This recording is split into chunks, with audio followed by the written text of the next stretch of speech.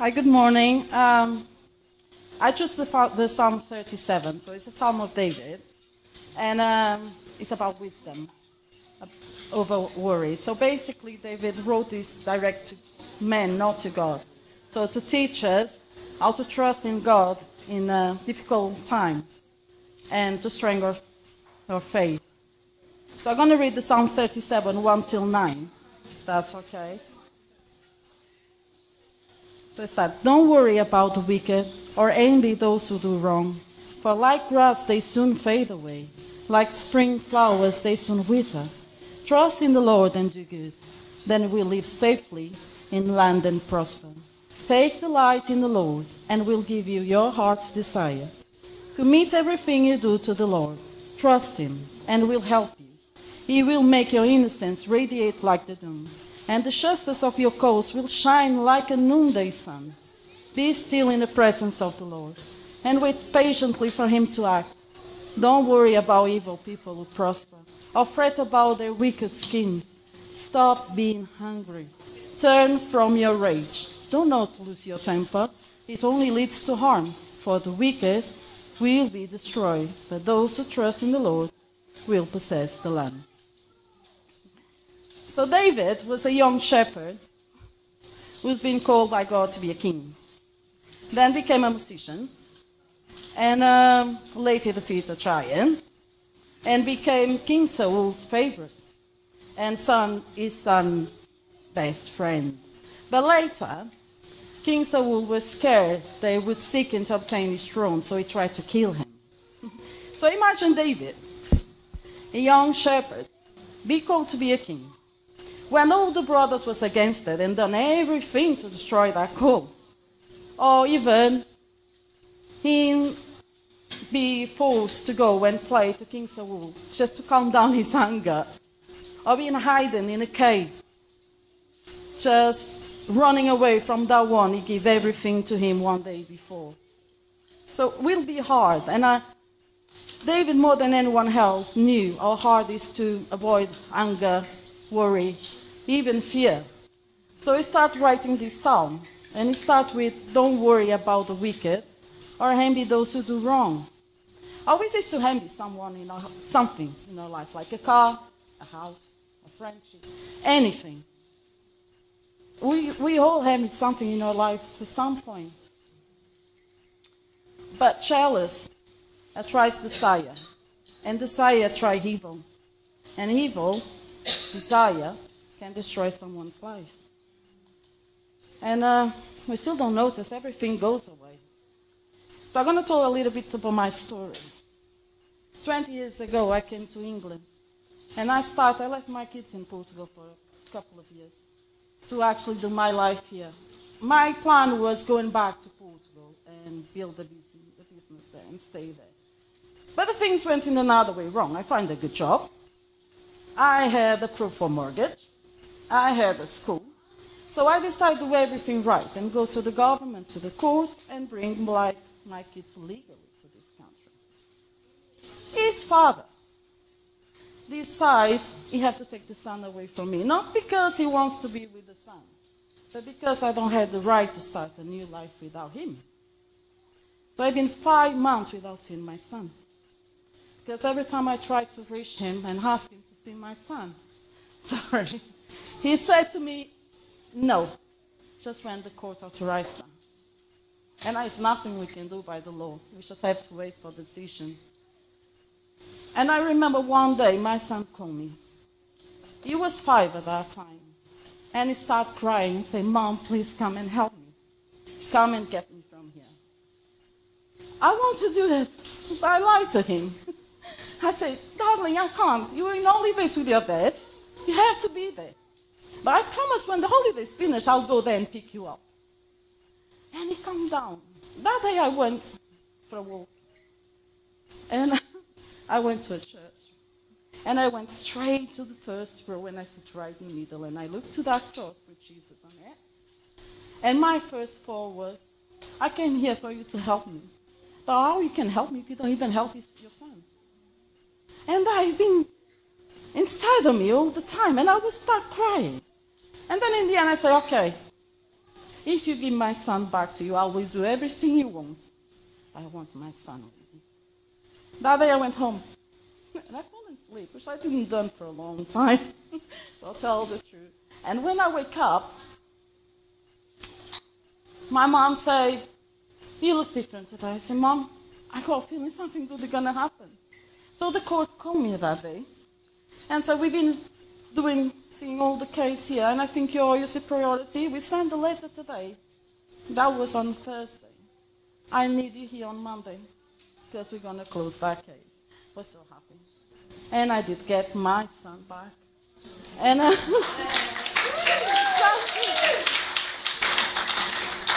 so basically, he was happy. And I learned with that, we need to trust. It's not an option. It's a need to trust in God. We are all weak. Without him, we're nothing. So we need him. Well, sorry.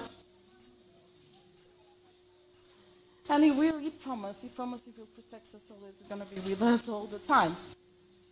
And I trust that, but we need to do something for that. And it's everything here. And this little bit I read from Psalm 37 is here. So we say on verse number 3, trust in the Lord and do good. So to trust in the Lord, you need to feed yourself with the word. It's everything here. If you read the Bible, you trust in him. You start trusting in him. So is that what we need? Just feed ourselves. We say on John 6, verse 35, then Jesus declared, I'm the bread of life. Whatever comes to me will never go hungry, and whatever believes in me never will thirst. It's the only thing we need to do. He says as well on verse number 4, take delight in the Lord. Spend time with God. Build a relationship with him. Because if you build a relationship with him, your desires will be the same as his desires. So he will give you everything you want.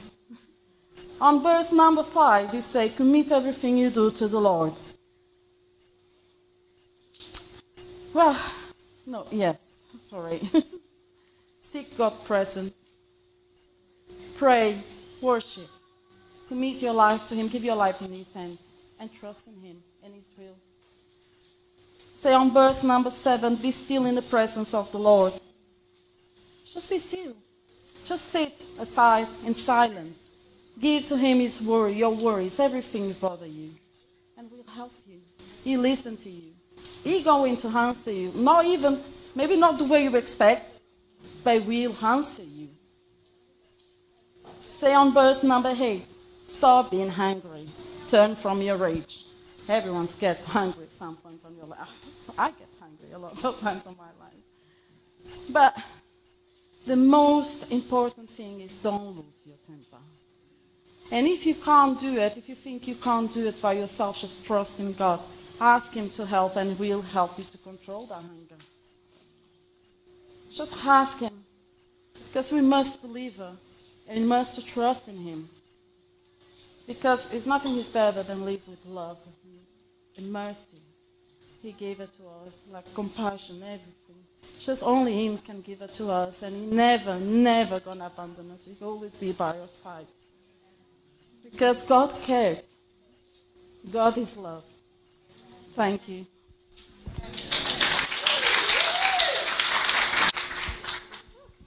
Good morning, church. I'm very scared. I don't know why I'm so nervous about talking. I think I can hide behind the singing. So, I greet you all in the wonderful name of our Lord and Savior, Jesus Christ. I was so excited when we started doing the summer in the Psalms, because I love the Psalms. I love everything about the Psalms. It's the most realistic thing and the most human thing I've ever read in the Bible. Because some of the Psalms praise the Lord, and some of the Psalms are really emotional and lots of struggles, and I feel that.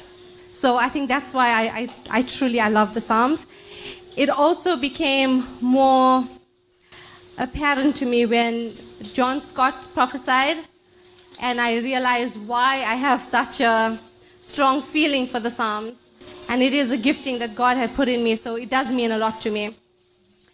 This morning I'm going to talk just a few minutes about Psalm 91, which I'm sure everyone has known and read, but I'm going to read to you anyway. So Psalm 91 is, and I'm reading the New Living Translation. It says, "Those who live in the shelter of the Most High will find rest in the shadow of the Almighty. This I declare about the Lord. He alone is my refuge and my place of safety. He is my God, and I trust him. For he will rescue you from every trap and protect you from deadly disease. He will cover you with his feathers. He will shelter you with his wings. His faithful promises are your armor and protection. Do not be afraid of the terrors of the night, nor the arrow that flies in the day. Do not dread the disease that stalks in darkness, nor the disaster that strikes at midday. Though 1,000 fall at your side, though 10,000 are dying around you, these evils will not touch you. Just open your eyes and see how the wicked are punished. If you make the Lord your refuge, if you make the Most High your shelter, no evil will conquer you, no plague will come near your home. For he will order his angels to protect you wherever you go. They will hold you up with their hands, so you won't even hurt your foot on a stone. You will trample upon lions and cobras, and you will crush fierce lions and serpents under your feet. The Lord says, I will rescue those who love me. I will protect those who trust in my name. When they call on me, I will answer. I will be with them in trouble. I will rescue and honor them. I will reward them with long life and give them salvation. Now, I'm sure many of us have known the Psalms. We've heard it, we've done it. But to me, the Psalm, obviously it's protection. You can hear that it's about protecting. But to me, it's a Psalm of hope. It is a prayer. And it is a Psalm of faith and trust in God, which is what Anabela spoke of, about trusting in God. Psalm 91 speaks of truth, and it's an encouragement.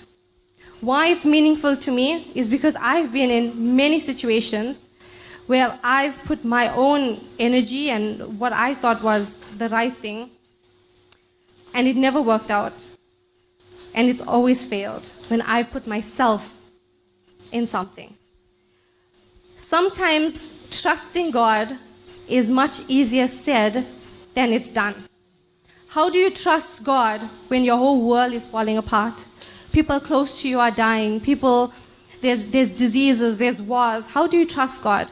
He understands that it's not easy. He understands. That's the key thing. What I feel about the Psalms is that he understands, which is why he gives us the positive side of it, is that I will rescue those who love me. When they call on me, I will answer. He doesn't say, I might answer if I feel like it. He says, I will answer.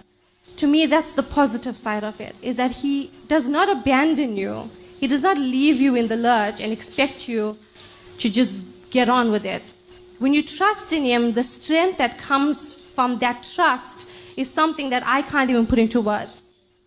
And that's what I've experienced, and I'm sure if you've been through things where you know it's going one way and you've seen God intervene, that joy, that peace, and that strength that comes from that by just trusting in God is something so amazing. I feel that this psalm doesn't deceive you. It's honest. It's an honest psalm. It doesn't present itself as everything's going to be perfect, everything's going to be nice. No. It's a psalm that says these things can happen, these things will happen, but you will be victorious and you will overcome. Because nothing will land on you. Why? Because the Lord is for you. The Lord defends you.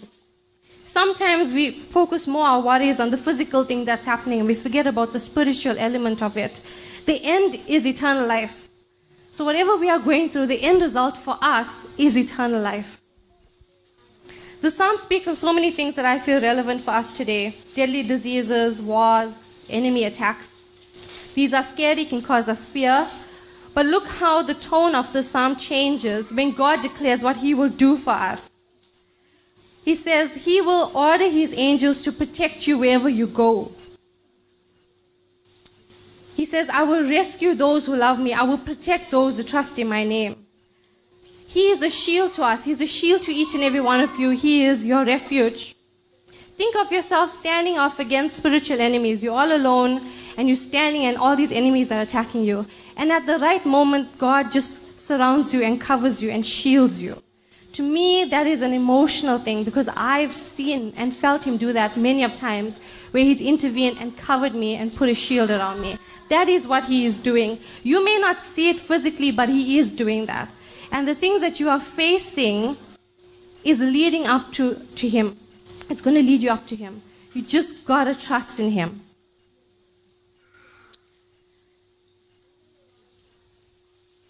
Psalm 91 is also for me, it's my affirmation of who God is and his power. He is my refuge, my fortress, my God. In him I will trust. If you read it as an affirmation, it becomes personal to you. It changes the whole dynamic of the psalm. It becomes so real and becomes more than just words. If you had to read Psalms as an affirmation, I'll just take a few verses where it says, I live in the shelter of the Most High. I find rest in the shadow of the Almighty. I declare of the Lord, he is my refuge, my place of safety. My God, in him I will trust.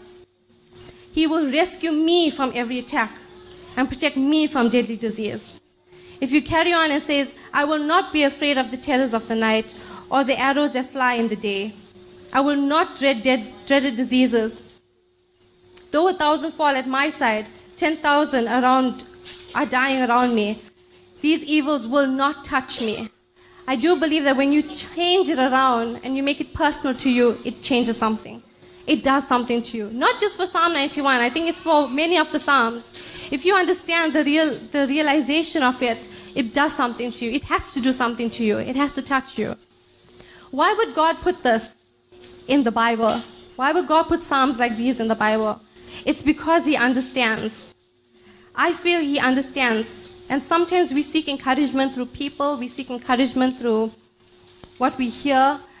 The encouragement needs to come from the Word of God and the voice of God, because there's no hope like the Word of God. Psalms like this is where you turn. They represent hope, protection, and the love of God. So last year, I think the worship team can come up because we're going to lead in the song.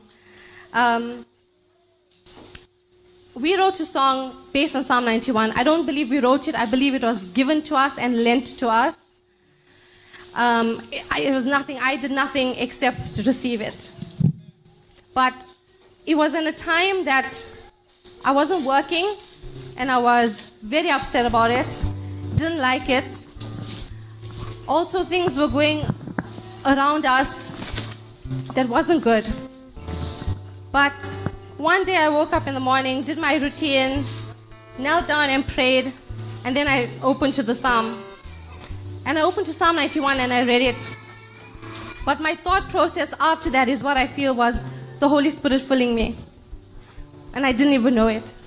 The thought that came to my mind was, if these are all songs of David, and he sang these songs, I wonder what tune he sang for Psalm 91. That was all I know and all I remember. And I felt the Holy Spirit fill me up. And what came out of this was the song that we are going to do. That's how God works. You don't expect something big to happen and something like huge, mind-blowing. He's so subtle in his peace, and he's so subtle with the things that he gives to you. Don't take it for granted. After the song was written, a whole lot of trials and tribulation came, and the key thing is, I will trust in him. So this morning, as I lead the song, and we lead the song, as a team, I want you to trust him. Just as Anabela said, it's not easy, but trust in him. Even if it doesn't make sense to you, it cannot possibly work out, I am telling you to trust in him, because he can do all things. He is such a mighty God, such a powerful God. So if you can stand with me as we sing the song. You do know the song, so it's not a brand new song. But I want you to think about what you are facing this morning, what you are going through. Maybe you are going through something, your family is going through something, people close to you are going through something. I want you to just sing the song with us and know that God is your refuge. He is your shield, and in him you will trust. Amen?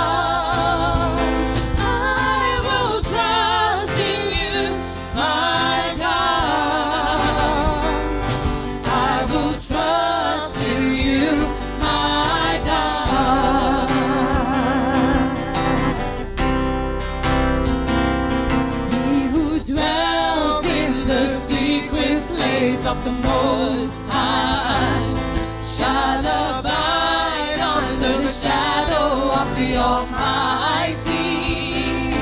I will say of the Lord, He is my refuge and my fortress, my God, in Him I will trust. I will trust in You, my God. I will trust in You, my God. I will trust in You, my God. I will trust in You, my God.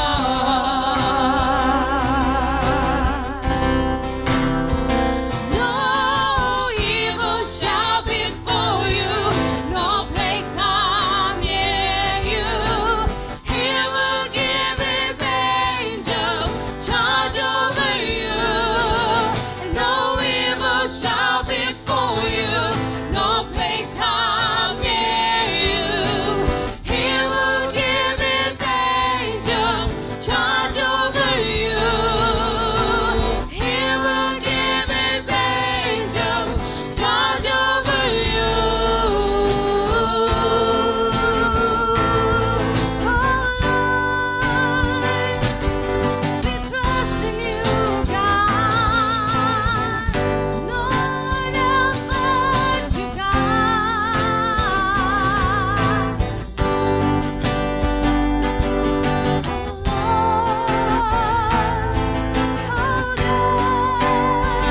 No evil shall befall you, and no plague come near you.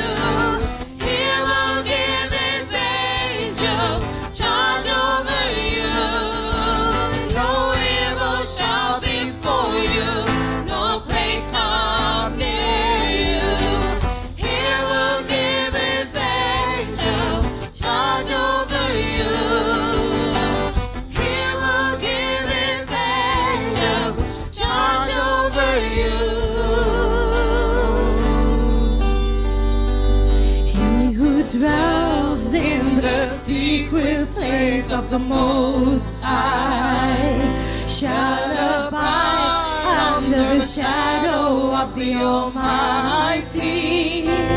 And I will say of the Lord, He is my refuge and my fortress, my God, in Him I will trust. My God, in